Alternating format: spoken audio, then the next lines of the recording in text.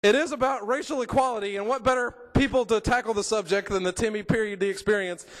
If you'll give me a moment.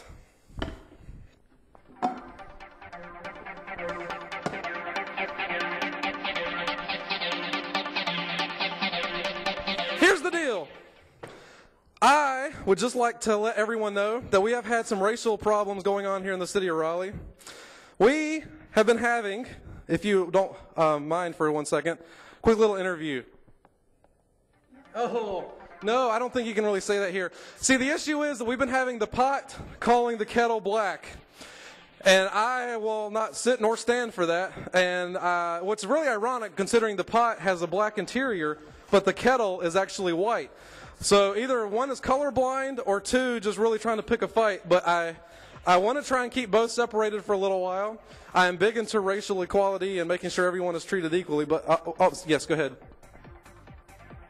Whoa, are you? I don't know if you're going to sit and take. Well, hang on. A rebuttal. All right, now I'll tell you what. I'm going to try and get both of y'all together.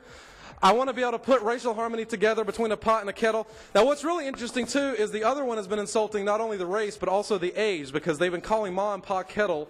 And between that and calling the kettle black, what? No, stop. Stop. What are you doing? Stop. No, stop. No, what are you doing? No, it's not worth it. Don't do it. No, quit. No, stop. No. Oh, we need a medic.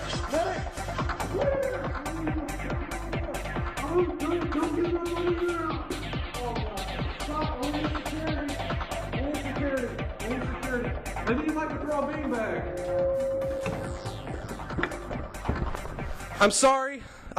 Because you had to endure all of this, and I usually don't like to have confrontation with my guests, I'm going to hook you up with 2 Rollywood movie passes as well. Whatever you want to see on me. All right.